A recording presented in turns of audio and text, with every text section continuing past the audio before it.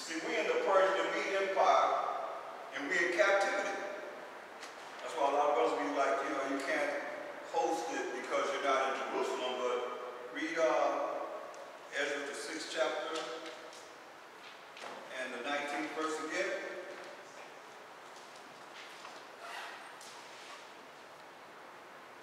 Ezra chapter 6, verse 19. And the children of the captivity kept the Passover on the 14th day of the first month. For the priests and the Levites were purified together. All of them were pure, and killed the Passover for all the children of the captivity, and for their brethren, the priests, and for themselves.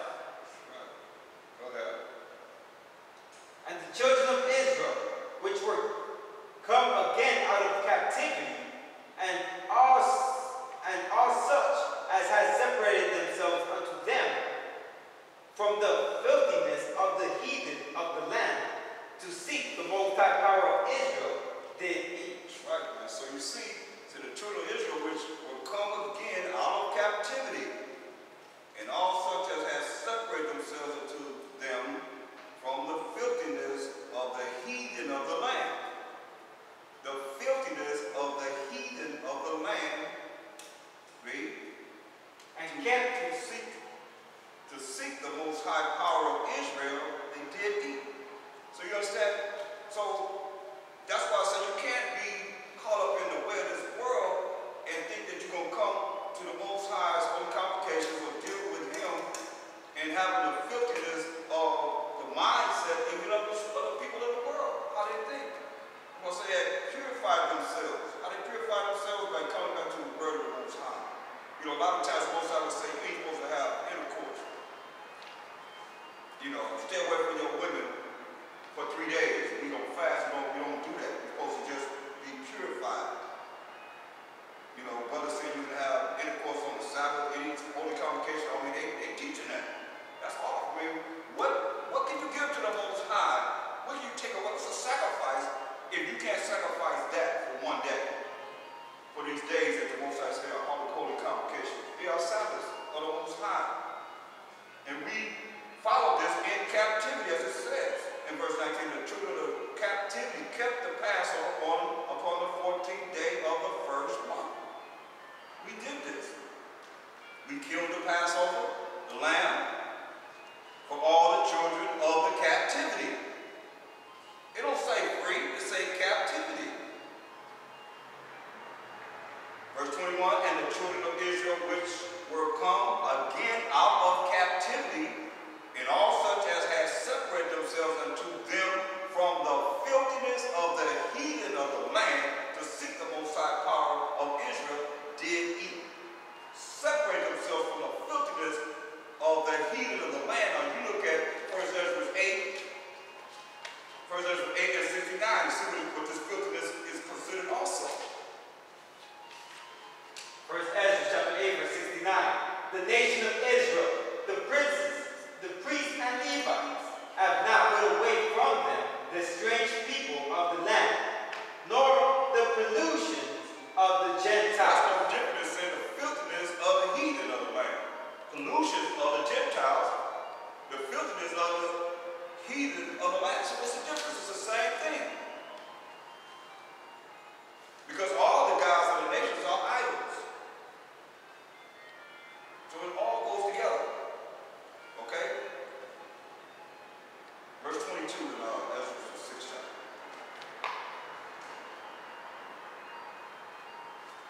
Ezra chapter 6, verse 22. And kept the feast of unleavened bread 7 days with joy. For the Most High had made them joyful, and turned the heart of the king of Assyria unto them, to strengthen their hands in the work of the house of the Most High, the power of Israel. Gave us power, man, to be able to build our city, build our temple, and to come back to the Most High.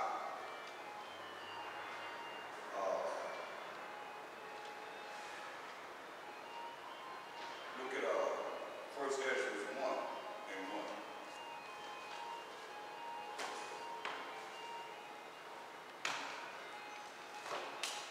First Ezra, chapter 1, verse 1. And Josiah held the feast of the Passover in Jerusalem unto his power, and offered the Passover the 14th day of the first month. Again, that's what we did. Josiah held a feast of the Passover. Read. Having sent the priests according to their daily courses, being arrayed in long garments in the temple of the Most High. The priests were arrayed in long garments. They had long garments in the temple of the Most High. Read. And he spake unto the Levites, the holy ministers of Israel, that they should hallow themselves unto the Most High, to set the holy ark of the Most High in the house that King Solomon the son of David had built, and said, Ye shall no more bear the ark upon your shoulders. Now therefore serve the Most High your power, and minister unto his people Israel, and prepare you after your families and kindred. So, this was a bomb Passover that he created, that he did. Go to First Ezra, the second chapter, read verse 1. First Ezra, chapter 2, verse 1. In the first year of Cyrus, king of the Persians, King of who? the Persians, King of the Persians, who took down the Babylonians. Go ahead. that the word of the Most High might be accomplished, that he had promised by the mouth of Jeremiah. Right. That he had promised by the mouth of Jeremiah. Go ahead. The Most High raised up the spirit of Cyrus, the king of the Persians, Most High raised up the spirit of Cyrus, the king of whom? the Persians, The king of the Persians, read. and he made proclamation through all his kingdom, and also by writing, That's right. He made proclamation to all his kingdom, also by writing, read. saying, Thus saith Cyrus, king of the Persians, the Most High of Israel, the Most High power hath made me king of the whole world, and commanded me to build him an house at Jerusalem in Judea. If therefore there be any of you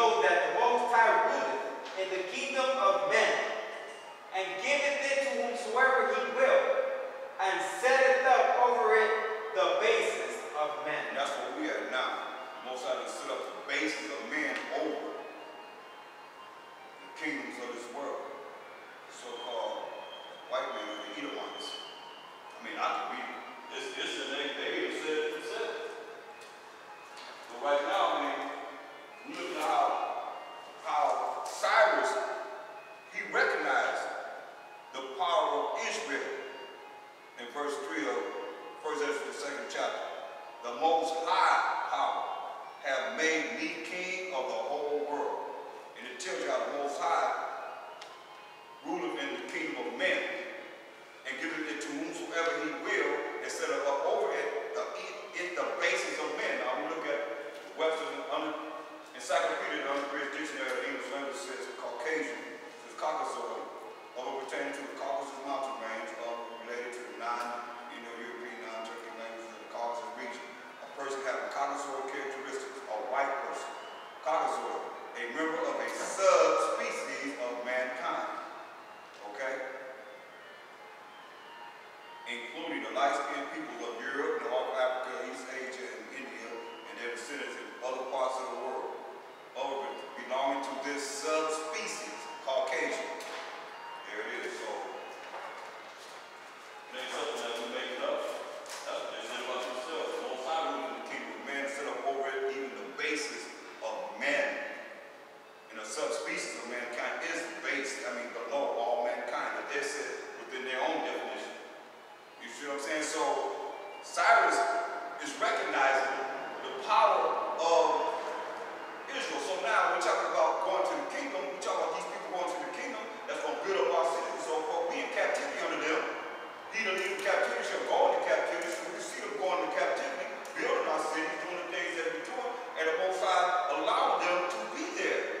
Because they're not, we don't see nothing where we're going through all this change that we're going through here in this kingdom, or that we went through, the beginning of slavery by the Ishmaelites, the Arabs, Moab and Ammon.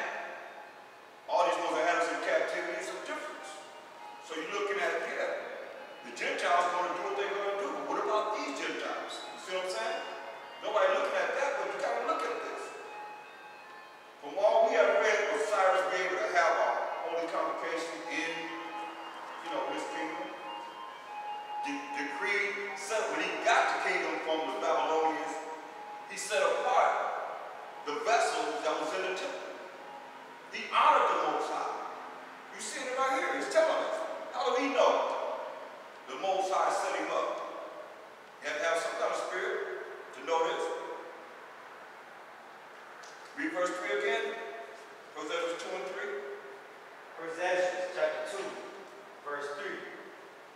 Say, thus says Cyrus, king of the Persians, the Most High of Israel, the Most High power, hath made me king of the whole world. Go ahead. And commanded me to build him an house at Jerusalem in Judah. If therefore there be any of you that are of his people, let the Most High, even his power, be with him, and let him go up to Jerusalem that is in Judea, and build the house of the Most High of Israel, for he is the power that dwelleth in Jerusalem. So he knows this. Come on. How do we know this? He knows this. That's why you can see how the Most High can have them be in the kingdom, learning what they got to learn, prepare to do the things that's written, that's going to happen with the other nations outside of New Jerusalem, to build the cities and learn of the Most High. Learn of Mashiach Yahushua. Learn to follow his laws, statutes, commandments. Because he's saying it right, he knows. He got to know something. He said the Most High told him, build my city in Judea. Build a temple. Look at suppose that gets 2 Ezra 5 and start at verse 23.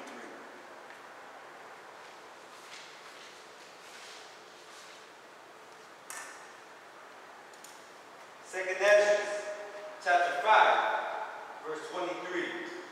And said, O power that bearest rule of every wood of the earth, and of all the trees thereof, thou hast chosen thee one only vine. One only vine, that's it.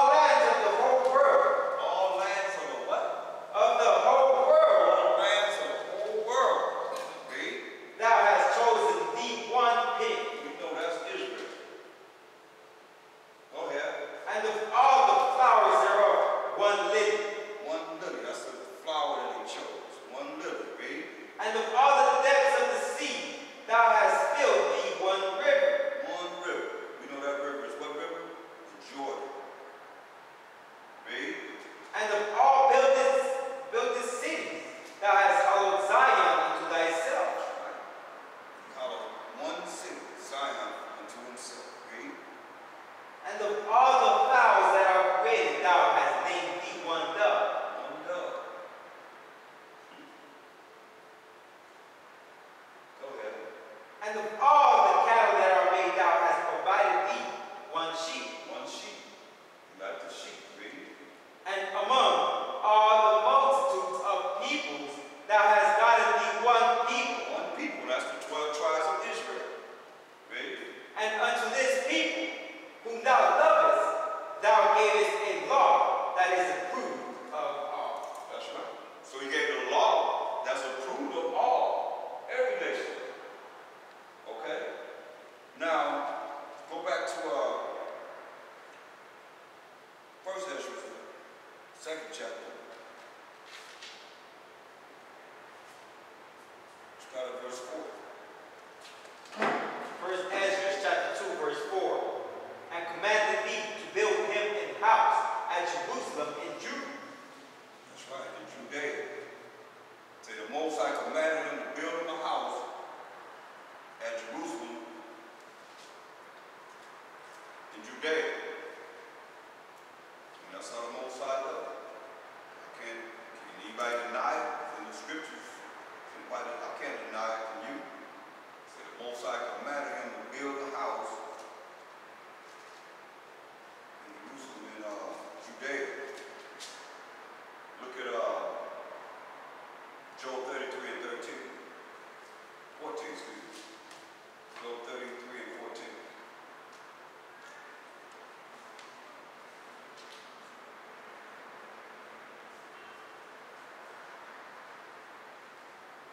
Job chapter 33, verse 14.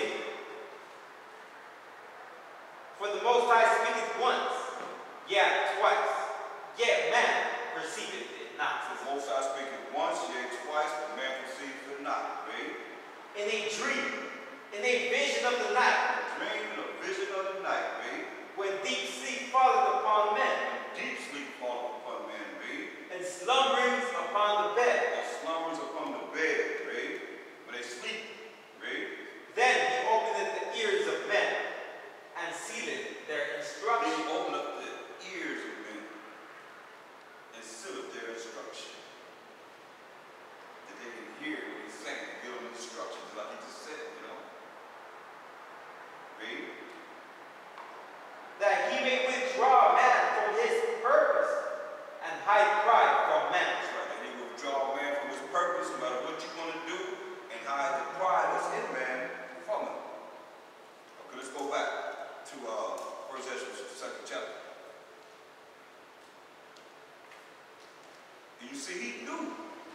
Verse 5 says, if therefore there be any of you that are of his people, let the Most High, even his power, be with him, and let him go up to Jerusalem, that is in Judea, and build a house of the Most High power of Israel, for he is the Most High that dwelleth in Jerusalem. He knows this. From we just said, the land of the Most High loveth. Verse 6. First Ezra chapter 2, verse 6. Whosoever then dwell in the places about, let them help him, those I say that are his neighbors, with gold and with silver, with gifts, with horses, and with cattle, and other things, which have been set forth by vow, for the temple of the Most High at Jerusalem. Here it is, man. So whoever then dwelling in the places about, let them help him. Help build this city. Help build a temple. He says, with gold, with silver, with gifts, with horses, and with cattle, and other things, which have been set forth by vow, he vowed for the temple of the Most High at Jerusalem. Read.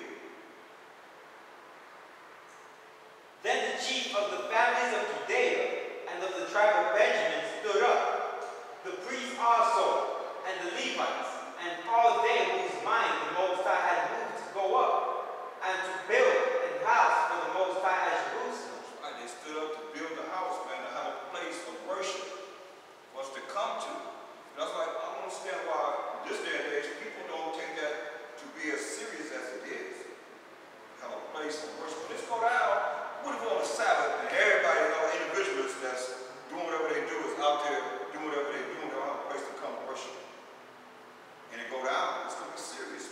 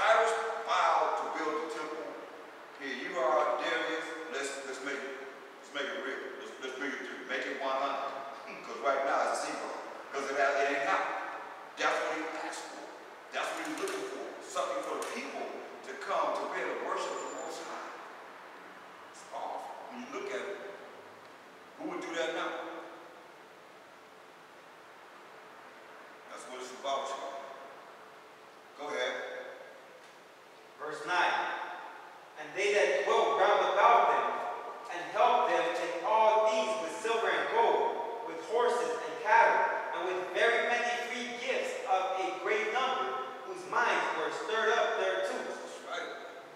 Go ahead.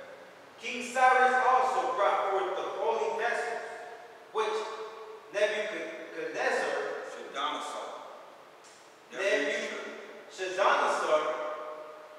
had carried away from Jerusalem and had set up in his temple of idols. He went in that idol temple and took them out. This ain't wicked. Well, I don't see any wickedness in this so far. It's a righteous order that he did in getting our vessels back from this heathen, this Hamite, Babylonian, Ethiopian, out of his idol temple. Go ahead and set them apart, baby. Now when Cyrus, king of the Persians, had brought them forth, he delivered them to Mithridates, his treasurer, and by him they were delivered to Sennabassar, the governor of Judea. Gave them to the governor of Judea, man. Sennabassar. Go ahead. And this was the number of them. This was the number of them. This is what he took out of this idol temple. 1,000 golden cups, and 1,000 of silver, censers of silver 29. He could have made a whole lot of money out of this and just have it for himself. Read. Vials of gold 30, and of silver 2,410, and 8,000 other vessels. Go ahead. So all the vessels of gold and of silver which were carried away were 5,469. Oh, 5,469 vessels of gold and silver. Wow. Go ahead. These were brought back by Sennabassar, together with them of the captivity from Babylon to Jerusalem. Go ahead. But in the time of Artaxerxes, king of the Persians, Belimus and Mithridates and Muz and Semelias, the secretary, with others that were in commission with them, dwelling in Samaria and other places, wrote unto him against them that dwelt in Judea and Jerusalem these letters following.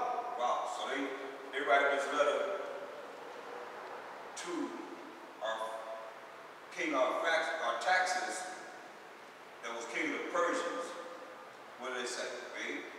To King Artaxerxes, our power, thy servants, Rathamus, the story writer, and Semenius, the scribe, and the rest of their council, and the judges that are in Celesyria and Phenice.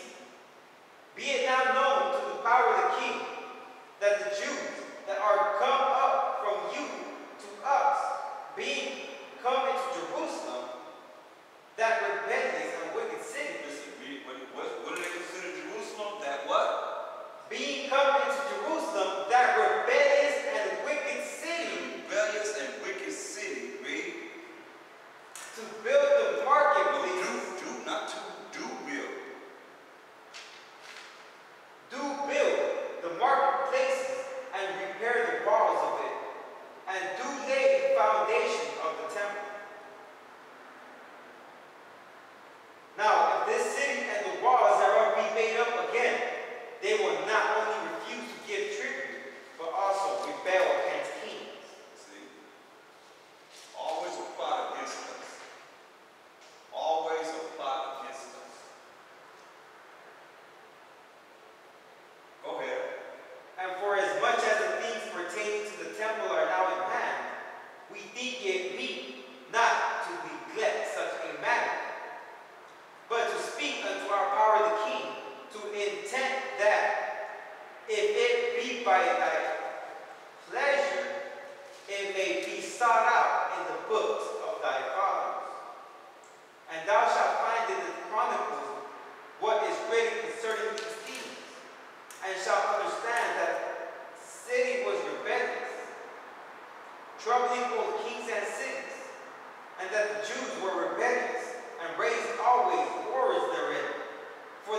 cause even this city was made desolate.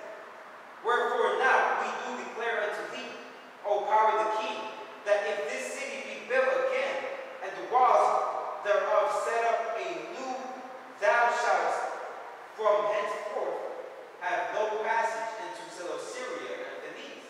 So like this they plot. Say let them build it, they gonna stop us from going to these cities. Go ahead. Then the king wrote back again to Rathumus, the story writer, to build Tephnus, to Semidus, the scribe, and to the rest that were in commission, and dwellers in Samaria and Syria and Phoenice, after this manner. I have read the epistle which ye have sent unto me. Therefore I commanded to make diligent search, and it hath been found that that city was from the beginning practicing against kings.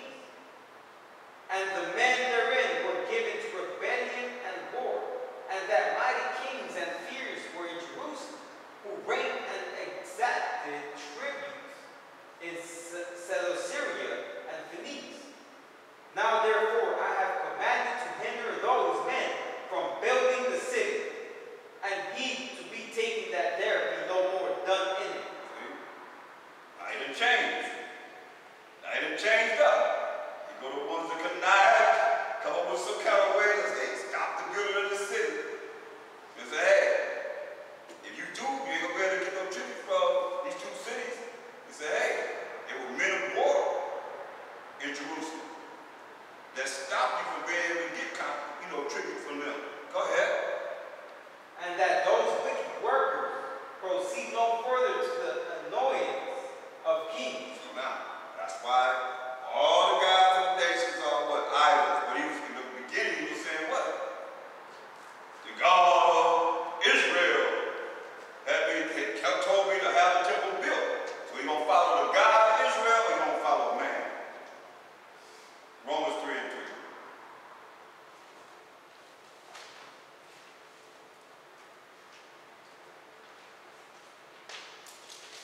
Romans chapter 3, verse 3. For what if some did not believe? Shall their unbelief make the faith of the Most High without effect? So it says, what if some don't believe?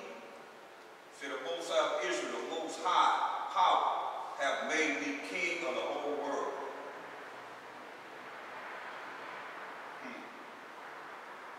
Go ahead. What if some don't believe? Shall the faith of the Most High be without